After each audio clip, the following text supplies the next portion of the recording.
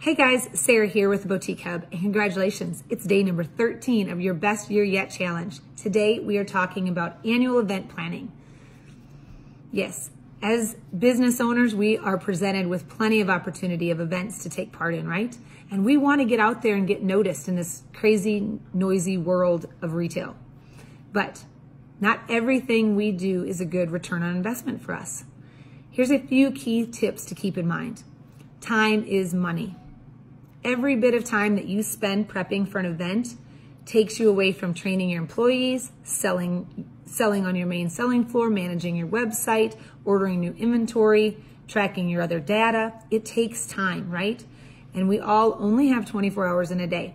So before you're quick to just say, yes, I'll do that. Yes, I'll do that fashion show. Or yes, I'll sponsor this and participate and speak at this panel. And yes, I will do a pop-up shop here. And yes, I will set up at the local vendor craft fair.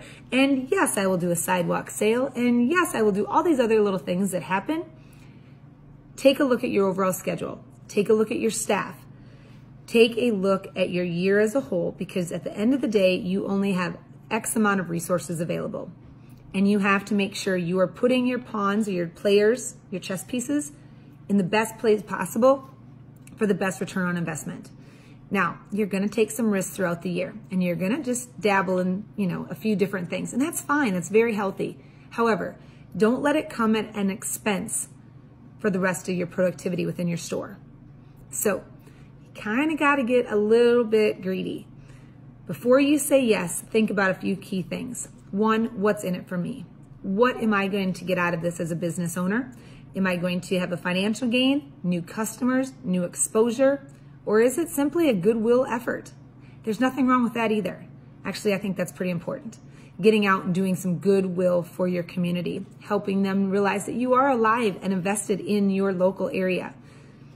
It might not turn around revenue-wise within the next week, maybe not the next month, but over time, the more alive you are in your community, the more your community will be alive in your business.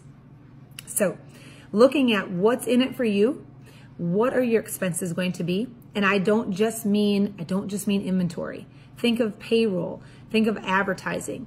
You're going to have to make a splash. You're going to have to build that, fear of missing out vibe, within the community or wherever you're at, so people take place in these events. All those things cost money. So think about what's in it for you, what's it going to cost you, time, effort, money, inventory, rental, space, all these kind of things. Insurance, are you covered there? So I dive a whole lot deeper into this in the download, and I dive really deep into this in the Retail Boot Camp. Events are a part of our business, but knowing when to say when, knowing when to say no is huge.